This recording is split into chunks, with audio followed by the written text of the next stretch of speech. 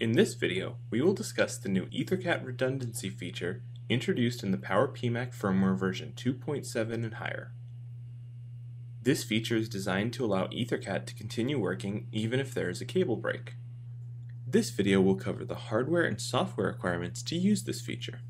We will also show how to identify where the cable break occurred and how to recover if multiple cable breaks occur using some new commands after fixing the issue.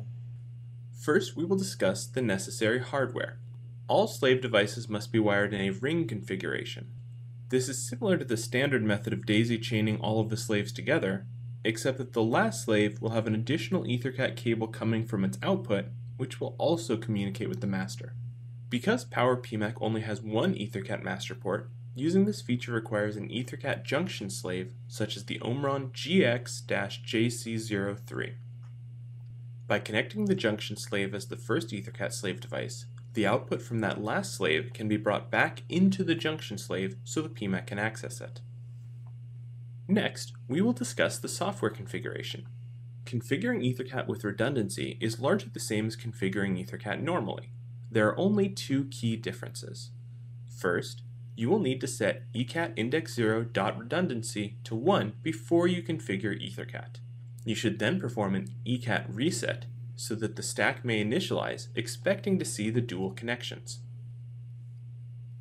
Second, you will want to select the Disable LRW checkbox of each slave device. After configuring the software and hardware, you can enable EtherCAT and use it as normal. There are a few useful parameters to be aware of to help monitor the status of your EtherCAT ring. First, of course, is just ECAT-index0.redundancy, which indicates whether or not PMAC is expecting the network to have redundancy.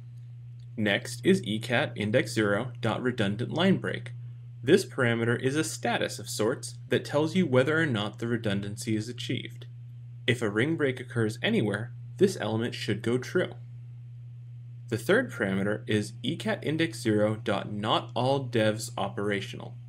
This status element will tell you if, at any point, any devices are no longer operational. This typically will indicate that PMAC has completely lost contact with one or more devices, such as if 2 ring breaks occur. At this point, however, all slaves communicating with PMAC will stay in operational mode. If communication with all slave devices is recovered, such as by fixing all but one or even all of the ring breaks, the previously lost slaves will most likely be in SafeOp and a user can manually clear the Not All Devs operational bit. This can be used to troubleshoot a ring break. Since we will not know where specifically the ring broke if redundant line break goes true, by introducing a ring break at a known location and then fixing it, all devices between that known location and the unknown break will enter SafeOp mode. This will then tell us that the break must be between the last device in SafeOp and the first device still in op. Finally, firmware 2.7 also introduces a new command which can be used to recover from these states after addressing the mechanical or electrical failure.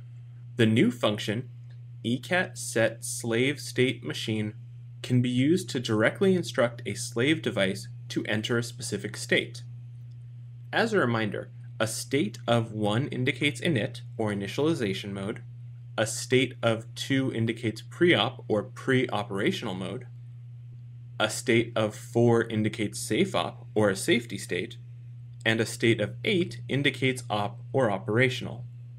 To recover from the ring break, we will use this command to force each device in the safe-op state first into the pre-op state and then back into the op state.